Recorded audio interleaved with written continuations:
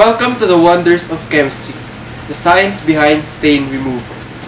We know that there is no fixed remedy for any stain, and different stain removers work differently on varying stains. There may be surface stains where the staining substance is trapped in the fibers or pores of the material. There may be a chemical reaction between the staining substance and the material, or there may be a molecular attraction between the staining substance and the material. To find the right solvent, one needs to understand the science behind it to answer why some stain removers work well for certain types of stain and not on others. Polarity, size and solubility of molecules in the stain, and the stain removal solution determine if a stain can be removed. The general rule is like dissolves like. For example, organic solvents dissolve organic substances, while water, being inorganic, dissolves inorganic substances. Since water molecule has a bent polarity, water can also dissolve other polar molecules and ionic compounds. This afternoon, Jane and I will try to remove ink, blood, coffee, and oil stains using milk, salt solution, lemon juice, and tap water. Now sit back and relax and let's see what happens.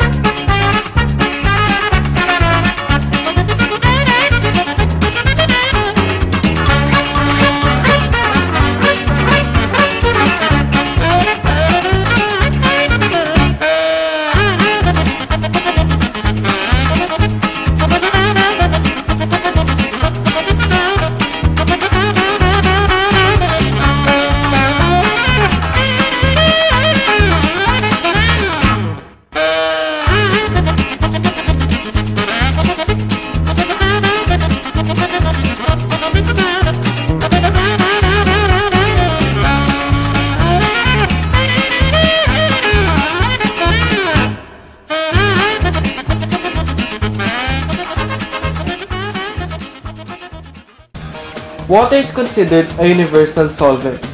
However, stains are made up of several constituents of different chemical nature. Using water, the ink stain was unchanged and the oil stain spread further.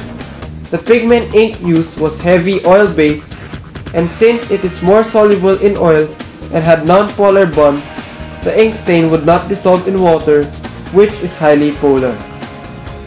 The same reason goes for the oil stain, which is non-polar bonds. Tap water removes some of the blood stain and coffee stain.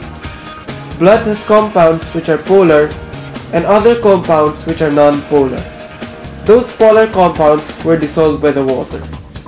Coffee has water-soluble and acidic-soluble substances, hence the water-soluble parts of the coffee stain was washed off by the tap water.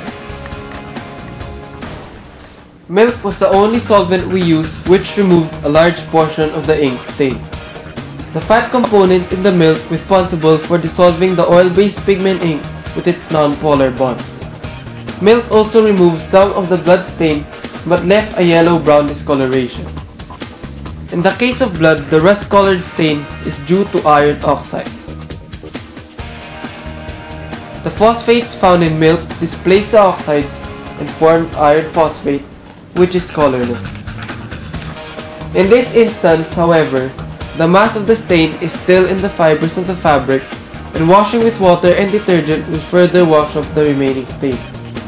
Milk also removed most of the coffee stain, since the water-soluble portion of the coffee stain was dissolved by the polar components of milk. The oil stain was unchanged despite the presence of non-polar components in both milk and oil. Salt solution was the most successful among the four solvents in removing the blood stain. Salt breaks down and removes the protein in blood and then promotes the lifting action of the rest of the stain once it is rinsed off. Salt solution removed only as much coffee stain as tap water did, and this is explained by the polar bonds in both salt solution and the water-soluble component of coffee stain. Salt solution left both ink and oil stains unchanged, as one would expect since both of these stains are oil-based. Lemon juice removed the most coffee stains among the four solvents. Lemon juice contains lemon oil, water, and acids, the most prominent of which is citric acid. Both the acid-soluble and water-soluble components of the coffee stain were removed by the components of lemon juice. Lemon juice, however, left unchanged the oil, ink, and blood stains. To recap, ink stain was best removed by milk, blood stain by salt solution, and coffee stain with lemon juice. None of our solvents removed the oil stain. To completely remove any remaining stains, complete your wash using detergent. These have surfactants which have both polar and non-polar ends and will help emulsify previously insoluble compounds. It is also prudent to remember that some stains become fast in some fabrics when warm water is used, while others are more easily removed in warm water. So next time you have a difficult stain, think like dissolves like. Consider polarity, size and solubility of molecules, and make removing those stains easier.